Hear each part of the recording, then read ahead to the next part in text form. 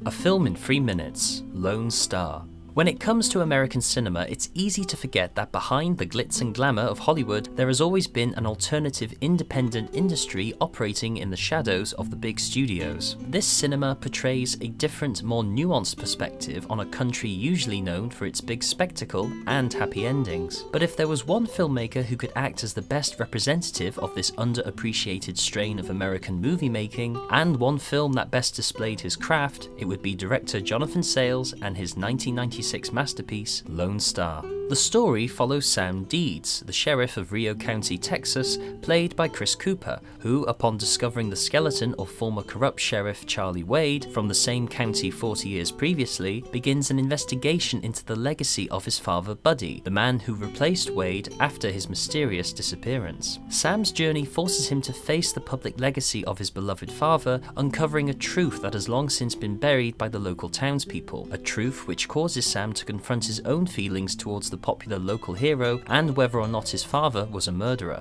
For those unfamiliar with Sayles' work, Lone Star acts as one of his best and most accessible films to date. The way in which his screenplay moves backwards and forwards through time gives the world of Rio County a rich sense of history, as we see the elderly townspeople back in their youthful prime under the tyranny of Sheriff Wade. These transitions are made beautifully with the camera, turning a friendly bar scene into a nightmarish crucible as we drift back into the memory of the past. The sense of community that the film builds works hand in hand with Sayles' presentation of the town's bloodied history, making us as the viewer appreciate how interconnected the lives and deceits of the population truly are over 2 generations. Tapping into the history of Texas as a state and the relationship Americans and Hispanics have with their own sense of history. Kris Kristofferson is terrifying as the brutal sheriff, presented symbolically as the devil in many of his scenes, but the real standout performance belongs to Kris Cooper, who walks the tightrope of conflicted son and lovelorn idol to the townspeople of Frontera. Sam's struggle with the constant worship of his father, whom he despised, and his search for the truth, both in terms of the murder and the relationship he had as a teenager with his first love, constantly pulls him back to a past he yearns to understand, wishing to bury what was left of his father's memory back into the desert,